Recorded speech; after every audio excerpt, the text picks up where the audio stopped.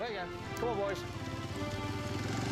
Started actually working here on my thesis in late '94, and what this area looked like was essentially lots of bare ground with frequent wiregrass tussocks. So wiregrass, which is not a particularly desirable species, was certainly the dominant plant that was in this particular area.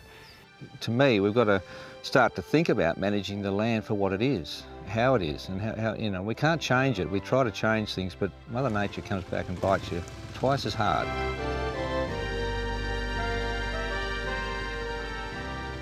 The question was, does changing the grazing management change the species diversity and the ground cover and what happens to the functioning of that landscape? Like so. The study was 3 years and came up with some pretty spectacular results. I was mostly surprised at the speed at which the land changed.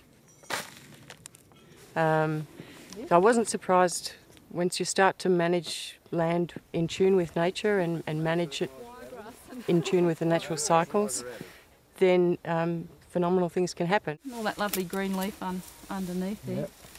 Yes. Well, that's Mother Nature saying thank you very much. Yes, thank you. Thank you very much.